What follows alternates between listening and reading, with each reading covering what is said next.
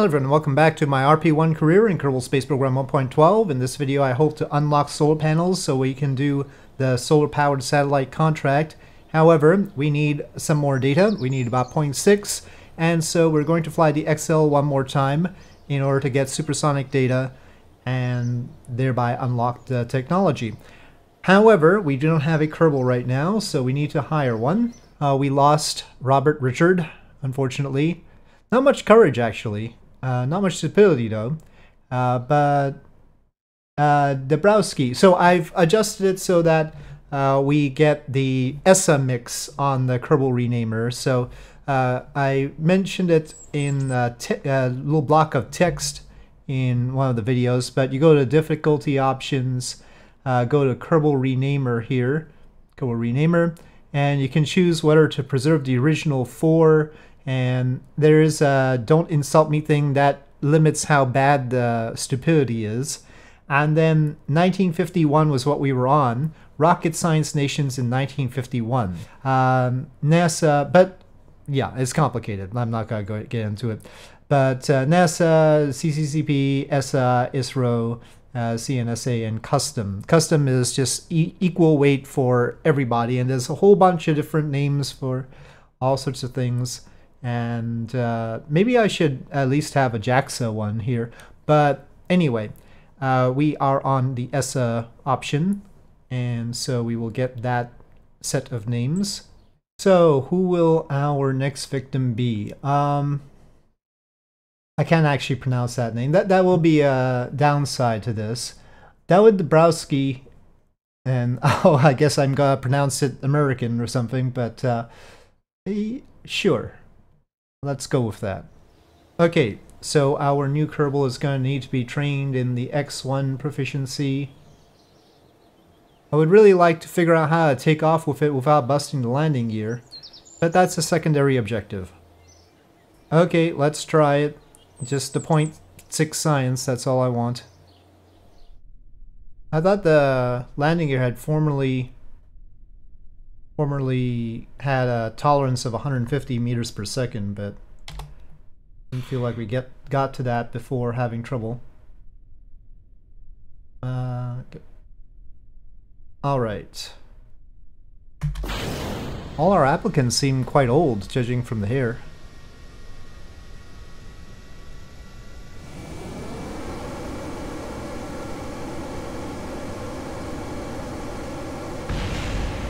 Okay, okay. The small gear base still broke from overstressing. Maybe I should just use the medium one and scale down. Okay, I can't quite sustain that angle.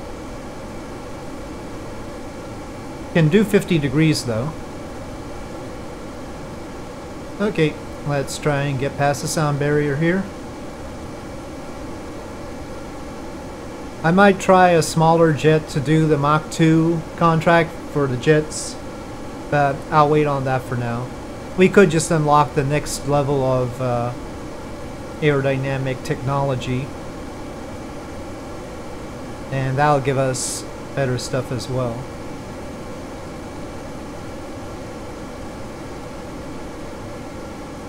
But we could make this all lighter. We could make it more like an F-104 kind of thing. Smaller wing, smaller body. Preferably with the landing gear retracting. I'm gonna actually turn around towards the Space Center, and then we'll cross the 450 above the Space Center. Okay, running the experiment, and we are passing by the Space Center as we do so. Alright, in theory we have enough, but I'll let it go for a little bit longer.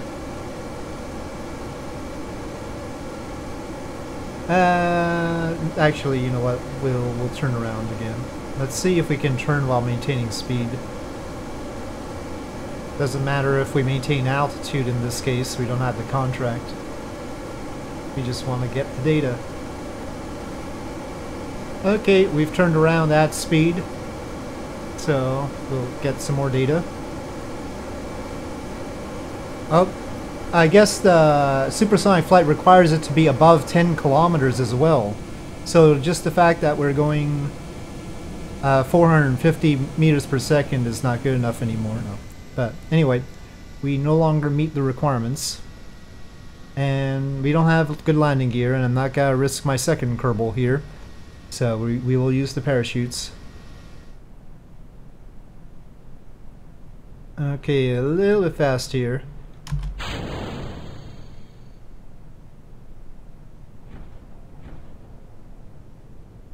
And we might overshoot. I don't know, can I turn around? Probably inadvisable. Okay. Right. Recover vessel. Why don't we refund this one? We have another one being built. Or already built, actually. It's right there. Okay, 1.3 is what we got. And in R&D, we will unlock satellite era electronics research, which will give us solar panels, which is what we need. We really need the Geiger counter here, but I'll take 7 extra. We'll have to do some more flying for that. Okay, so now we can pick up the solar-powered satellite contract. Have to stay up for 14 days. Have positive energy balance. Constantly? Like on the nighttime side as well? I don't know exactly how that's going to work out. More solar power than it consumes after a 2-week period in orbit. Well, we'll see. Okay, I'm gonna edit this Thorish 3 in the hopes of adding solar panels to it. So we've built some of it, but not all of it. It's got 27 days left, it says. And this is the science core here. And it has 25 watts of power requirement. I'm going to add more EC just in case. We're only researching it though. 4.9 per minute. But that's 4.9 kilowatts per minute. Well, at least we can resize it. Charge rate. So we want that to be enough, obviously. I don't know if they're gonna fall off if we just put them on like this. And that's 26 watts right there.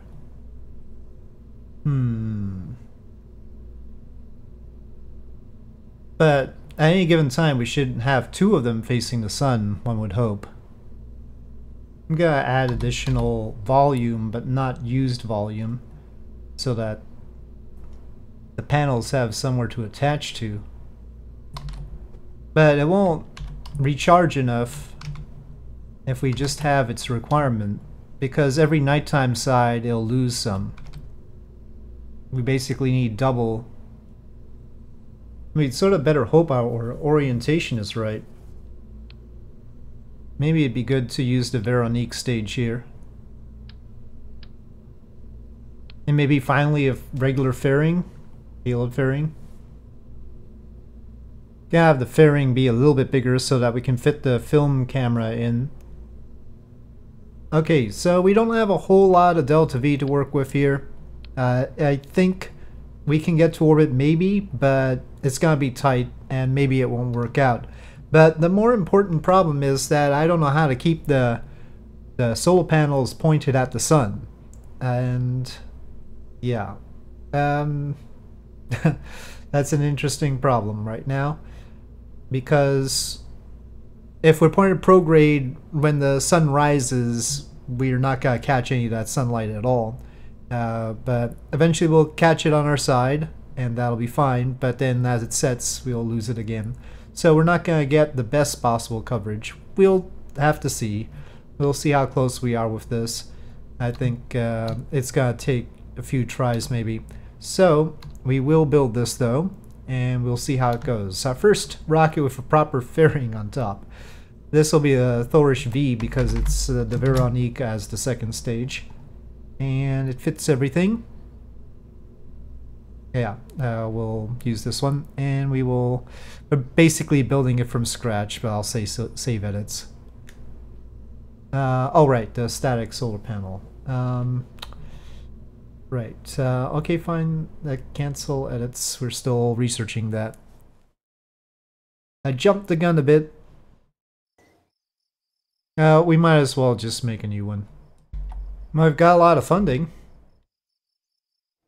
With all this time warping, we've accumulated quite a lot up there. Maybe it's time to unlock some extra stuff. But anyway, let's launch this first. I was thinking about the AJ-10, the early AJ-10s, to replace the Veronique, but it's sort of getting too Thorish at that point. It's not as unique and not as European, darn it. Okay.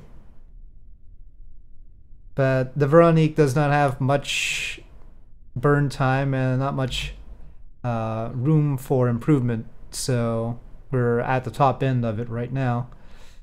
So yeah, anyway, throttle up, SAS on, and ignition.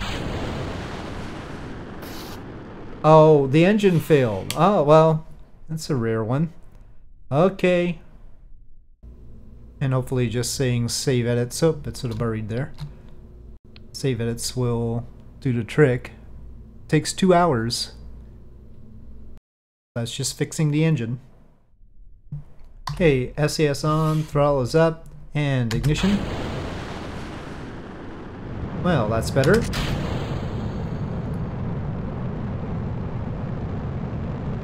Yeah, going into a polar orbit would be nice for catching the sun, but I don't think we have enough delta V for that. Oh, that's a little bit too shallow. These early solar panels are apparently not light. Okay, looking good. Tremendous G-forces on the way. Okay. Well, not quite 200 kilometers, but it's okay. Alright. We'll throttle down. Separation.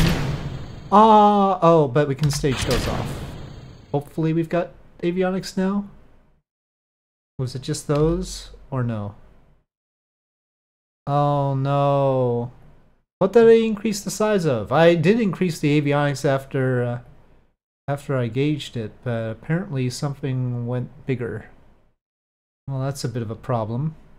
How much heavier are we? Not much. 3.0757.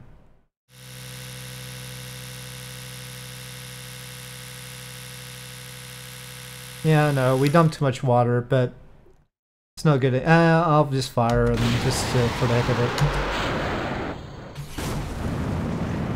But we're not making orbit like this. The solar panels are not recharging enough. But we do have the big core here. Okay, separation and ignition. Wasn't too far off, but still off. Yeah, it's still got a drain on it though. It's not 25 watts, but it's something. Okay, so we're gonna have to do some fixing here.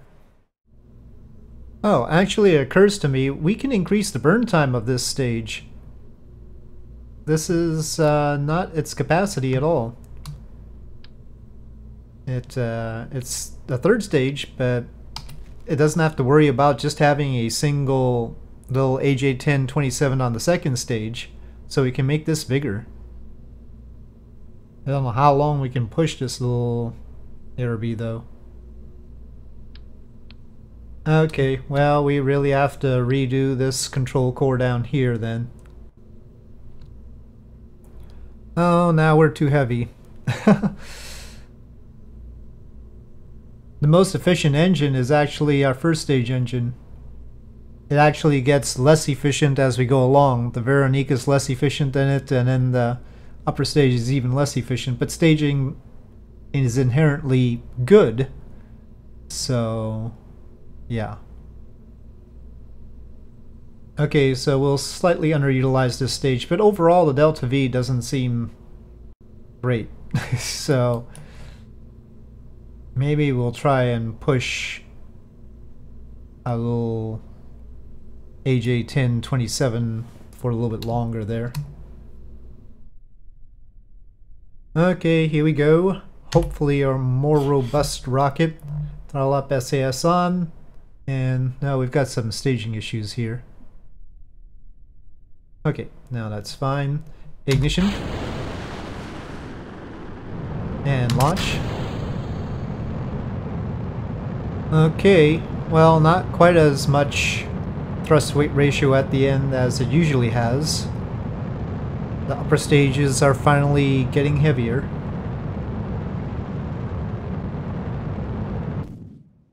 And, yep, we're lower than we have been. Alright. Separation. Well, now we have control. Okay, but we don't need to mess with that just yet. Oh, but kill rotation. It is just HTP, so we've got probably an overabundance of it. And actually, it will take us a while to do the burns. We've got 2 minutes. Basically, we should start 1 minute before apoapsis if I could see that. I'm not allowing myself to do the custom window azure, even though I know I can. I think we'll light the Araby immediately when we release the fairings there. I still call it an Araby even though it's an AJ-1027 because that's the model. Okay, well, let's try it. Well, throttle up maybe. And spin it up.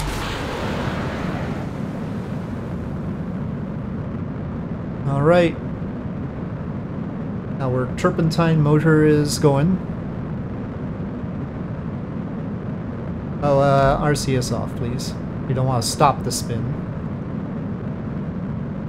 It occurs to me that maybe we should have launched at nighttime, because then our apoapsis, which might be quite high, would end up in the daytime. In this case, our periapsis will probably end up in the daytime, which is not great. Okay. Well, yes, insufficient avionics is correct in this case. I don't know if we have enough. It'll be tight. I don't think we're gonna get that high in apoapsis. Hopefully our pitch is not gonna cause problems. We might have wanted to just be flatter. Zero pitch. Let's see.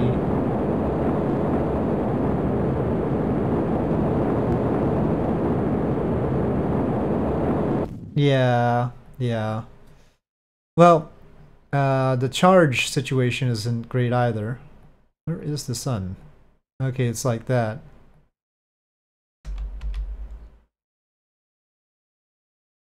Yeah, well, this wouldn't survive for 14 days anyway.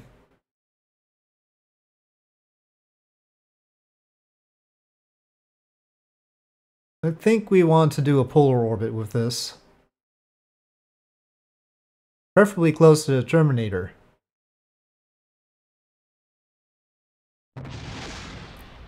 And this is still alive.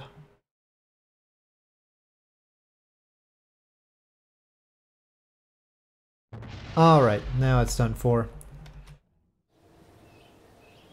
I think as much as I like the Veronique, we might want the superior burn time of the AJ-10 early edition. Yeah, so that we can get rid of the little AJ-1027 stage, or still use it maybe. I'll think about that. We need to optimize our 40-ton rocket somehow, or Thorish. You know, we could always get a bigger pad, you know, get boosters and all that. We have some funds now. But, yeah, I'm trying to do things fairly tight. We will see. We will see. I'll ponder this. But with that, thank you for watching. I hope you enjoyed this video. If you did, please do press like. If you have any comments or suggestions, please leave them in the comment section below. And I'll see you next time.